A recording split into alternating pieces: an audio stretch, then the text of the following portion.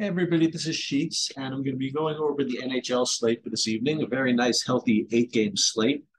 Um, and we're going to do it in the same format we have been. We were really close last night. I think we finished top 10 in the main GPP. We've been actually having a really nice, solid ROI in NHL. Haven't taken one down in a little while, though. I think it's about time for that. One of the things that's been interesting is the lineups that I've been building on SaberSim have been really trying to not get me to, but really leading me towards non-traditional builds, getting a lot of 4-2s and things like that, and it just kind of offends my correlative senses. I really prefer to get like the sixes and the 5-2s and the 4-3s in hockey. The correlation is just so important. I was wondering if SaberSim just kind of redid their algorithms over the last year or so, but I went into the forums and they said no, this is what we're coming up with. So I'm gonna accept it, but doesn't mean I have to listen to it. I'm gonna probably and we'll see how I make my SaberSim builds after we go over the slate. I do want to kind of err towards the side of the more correlative stacks and away from just what I get recommended. I think that that's probably wise, at least for me. Um, so again, the first thing I want to do, and I want to look at the team totals on for some of these different models. And one of the very, the sharper guys in our Discord asked me, so why do you even bother with that if you're going to just bother even looking at the totals at all? Let's just look at what's implied by Vegas. Yeah, I get it. I understand. But I like to see where people who make these projections for a living just kind of come at. And the point is that, you know, remember that the implied goal totals from Vegas are not they're not based on projections and they're not based on data, right? What they're based on is the people who are betting on this, betting on these teams, their opinions on what it should be, right? And I know you're probably best off just kind of accepting it, but listen, hockey's not exactly the most liquid market in the world, and I don't know. I'm not exactly convinced that the line implied by Vegas is better than the implied goal totals driven by these projection models on DFS on some of the better DFS sites. So I'm just not sure. I when it comes to NFL, I'm pretty sure that those are pretty solid. As far as NHL implied team totals, I think it's kind of in the middle. I don't know. I hate to say this. I'd be more inclined to trust the aggregate implied goal totals of DFS projection models than the sum total of the people betting on them on those totals in Vegas. I don't know how much even action that type of bet even gets. So I don't know. Well, at the very least, it's worth just kind of seeing how models might differ and how some team totals might be different than others. In any case, let's start with SaberSim. I'm looking and I see that there's nobody over 4, but you'll have Vegas with a 3.9 team total. And then you have Boston at 3.8, and then Dallas at 3.5, Washington at 3.5, Edmonton at 3.6, and Washington and Nashville at 3.4. So you have Vegas as Vegas and Boston kind of standing out, and then you have Dallas, Edmonton, Nashville, and Washington. Okay? Then I just want to compare these to some of the others. So on Daily Roto, what they have is they've rounded a little bit more, but I don't know. They have Boston at 4, Dallas at 4, Edmonton at 4, Colorado a little bit of a bump here at 3.8, Vegas at 4. They have Arizona at 4, which is very interesting. So that's something to keep a note of. That this is one little bit of an outlier so far. They have Arizona with a 4 instead of where SaberSim had Arizona with a 3.2. That's very significant. In any case, let's look at one other model. Who else? Let's look at this daily face-off. These guys, again, only because I think this is free. I don't think anybody cares. They have Dallas at 3.8, and they have nobody over 4, which is really, really interesting. I mean, look at this. They have Edmonton down at 3.2. So I don't know. Maybe they think that the entire hockey slate is like lower than everybody else does, and I don't see that often. That this group is that much lower. So I don't know. Something to consider. I'm not exactly sure how to consider it, but it gives me an idea of what types of teams are probably supposed to be looking at. But then again, remember that this is a salary sport, and just because a team rates a score well doesn't mean you can get those players. Um, with that said, let's pull up my projection sheet for today, and we will rate all these guys by Sheet's value score, which, as you may or may not know, is a combination of points per dollar and just overall fantasy points and upside. And you'll see again on the right side, you have a listing of what lines these guys are, which we didn't have that available to us like last year when we did this. You had to go elsewhere, but now we have this. But again, this does change during the course of the day. So I would check back a little later. In any case, it's better than nothing. And so we're gonna visualize and see which of these teams have guys that project from a Sheets value course score perspective in this top kind of tier. And with any luck, you'll get a bunch of them. So like the first thing I'll kind of notice, I see Washington Ovechkin is all the way at the top of the list, but I don't really see any more Washington guys on this main page until we get down to here, to Kuznetsov and Carlson. So I know it's weird to think of it this way, but I don't know. For hockey, I like doing this. I think so. This is a 1/28/29 combination. Okay. And again, I don't know exactly what that means, but again, this is the way I'm handling this. We'll run a full, Saberson built lineup builder to make sense of this, but we'll see. Edmonton, you have McDavid all the way at the top, and then you have, as usual, Draisaitl's pretty close, and also as usual, these guys are kind of tough to get to. And unlike sometimes when you have Edmonton slates, the other guys from Edmonton are not rated really high. Sometimes you'll get what's his name, Ryan Nugent Hopkins is a much better play, which makes everything a little bit cheaper. Here, you just have these two, and then you have to come down to Hyman, who's 7,200. I mean, this is a very, very tough stack to afford. So it's probably not going to be my main idea. The thing that's kind of like jumping out at me looks to be Nashville, right? Because you have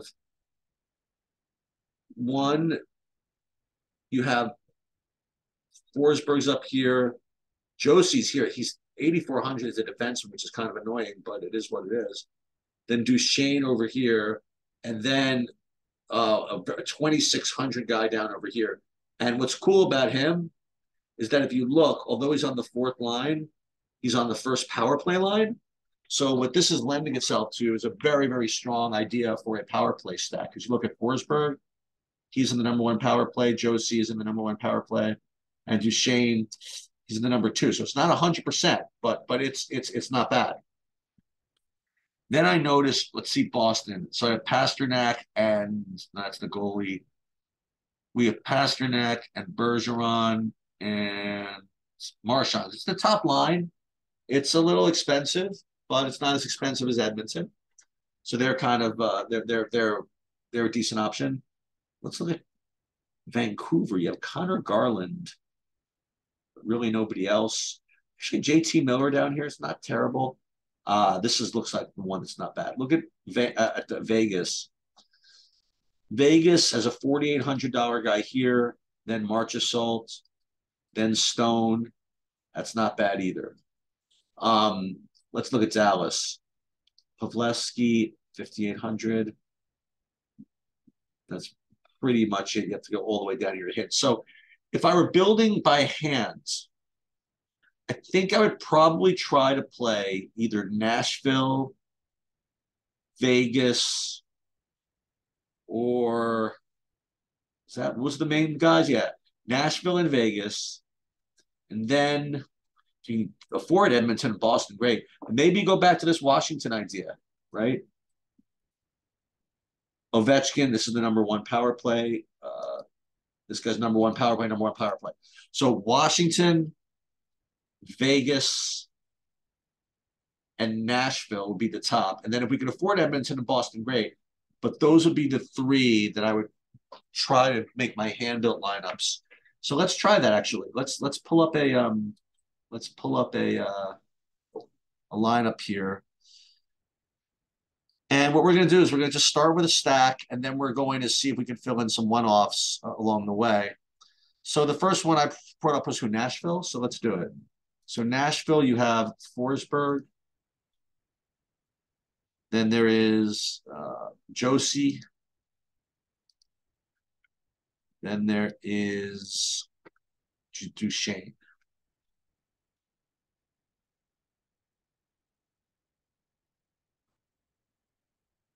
Now, you look at the power plays, I'm looking at these guys, and well, Forsberg's 1-1, Josie is 1-1, Duchesne is 1-2. So we'd like to get probably the even strength, the other Nashville even strength. So I'm going to scroll down just a little bit, see if anybody else comes up.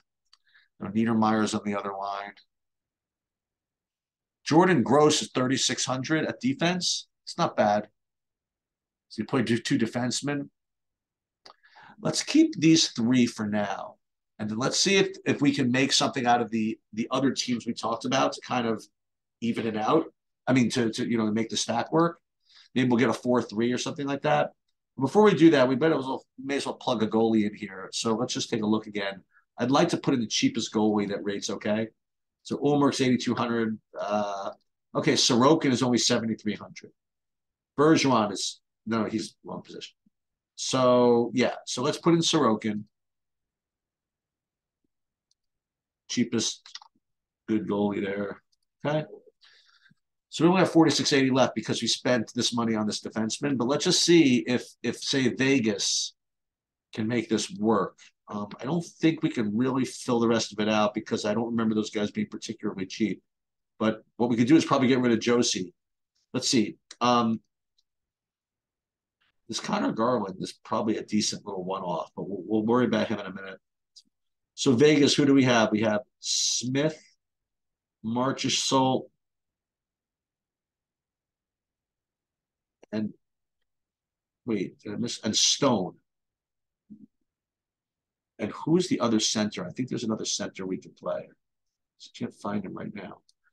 But it's Smith, Stone. Those guys are both cheap. And first power play, Stone first power play. And where was the other Vegas? I know there was another guy up here. Marchessault, 1-2. Okay, so Marchessault, Stone, and Smith. Let's put those guys in. Let's see what we have to give up here.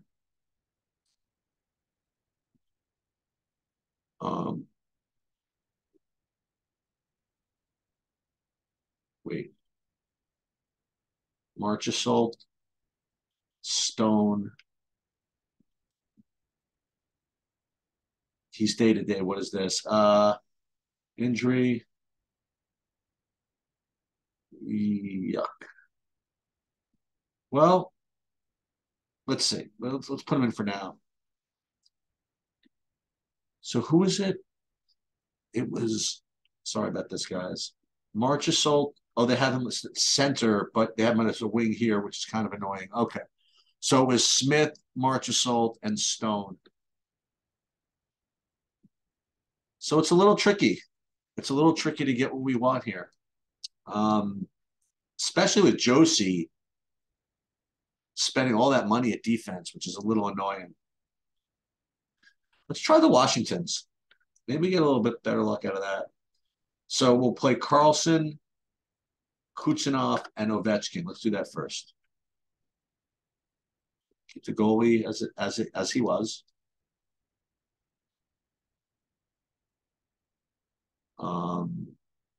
Where are we? Washington. So Ovechkin, Kucherov, and Carlson. So that's a good three. And then let's see who the rest of this power play line is for Washington. Well, first of all, Ovechkin's a 1-1. So 1-1, and who else from Washington? Hopefully it's close to at least being playable up here. Dylan Strome, there you go. Beautiful. Okay, so we'll put Strome in. So this looks like the way to go. This is a really strong four-man, and you can play this. As a matter of fact, let's see if we can make a full power play line. Who's the fifth guy on this line?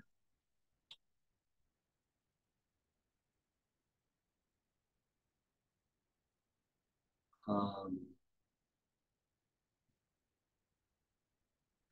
it's not Mantha.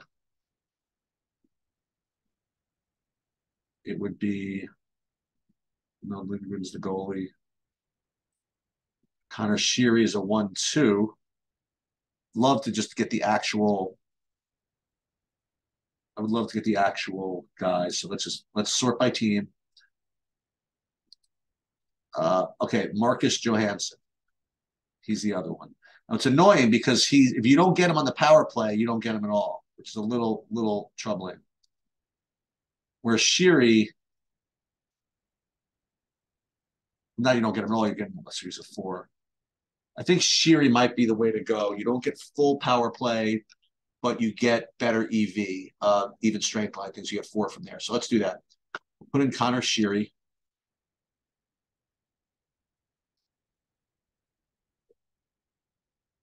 And now we're in business, right? So I definitely think that Washington is kind of the way to go. Then you can go back and grab that one off I mentioned for that Kyle Connor, and then you can really make a good lineup here. So I definitely think that given pricing and given how these things correlate, I think that stacking Washington would be in a hand build the way I would go. Now,